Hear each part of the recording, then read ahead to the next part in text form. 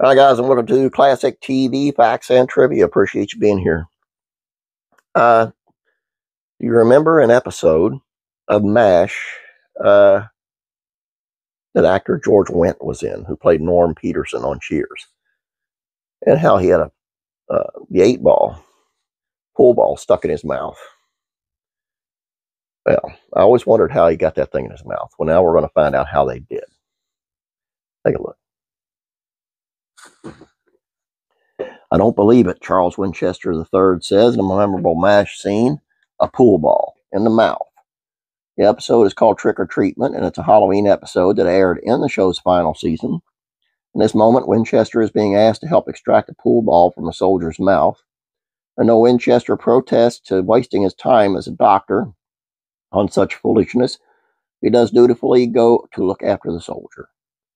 Cut to a close-up of the soldier with a six ball stuffed in his mouth. He was played by George Wendt, who just 2 months earlier had become known to audiences as a Norm on the 80s sitcom Cheers. But in this MASH moment, he is not perched on a bar stool, spouting his famous Normisms, but seated on a gurney as Winchester's patient. His words garbled by the pool ball shoved in his mouth. In an interview with bullseye.com, Wendt revealed how he pulled off this funny MASH stunt.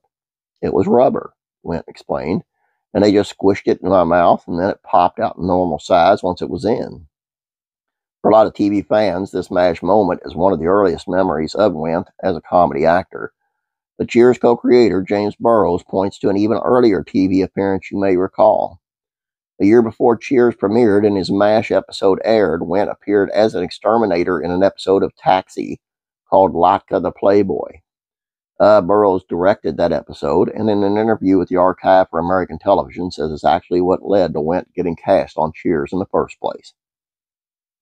Well, that was a no-brainer, Burrows said. We said there's one person for the role. Wendt was just a shoe-in for that. They originally named the character George, not Norm, but Burrows asked the writers to change it because of the experience he had on yet another legendary sitcom.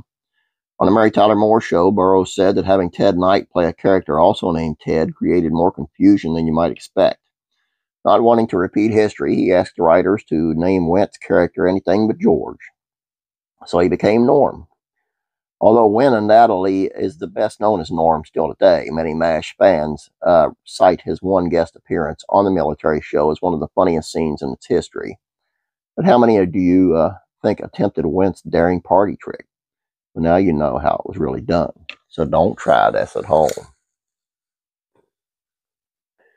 I like George Wendt. Great actor. He's a very funny actor. Seen him do improv on Whose Line Is It Anyway from England, from the UK, on the UK version with Clive Anderson. And it was terrible at improv. Just awful. Nothing. I mean, I couldn't find anything funny about him at all on that. But man, what a character he was in Norm, and then when he has his lines written for him, he does really well. Hope you guys enjoyed this.